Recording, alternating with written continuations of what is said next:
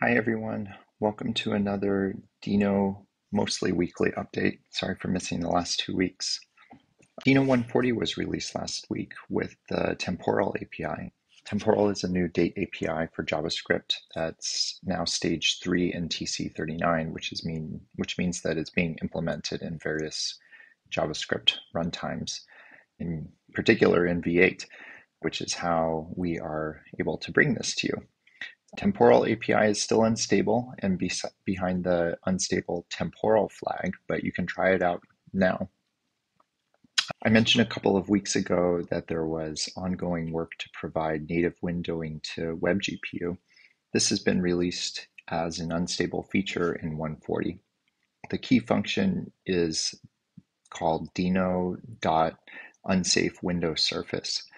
This API allows you to integrate native GUI windows with the Deno event loop and WebGPU. And Divi has created an Apple Music client as an example of this, which has WebGPU accelerated UI and is using the Deno SDL2 library.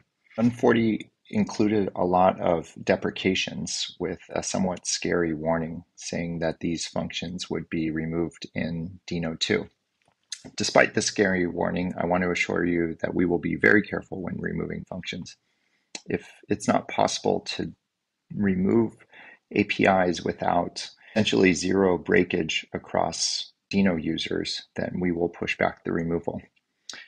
In fact, we've changed these warnings in the subsequent patch releases just to make it sound less onerous. The diagnostic output for DenoLint, DenoCheck, and DenoDoc-lint was improved also in 140, and it looks quite attractive. You can expect this uniform style of diagnostics throughout Deno in the future.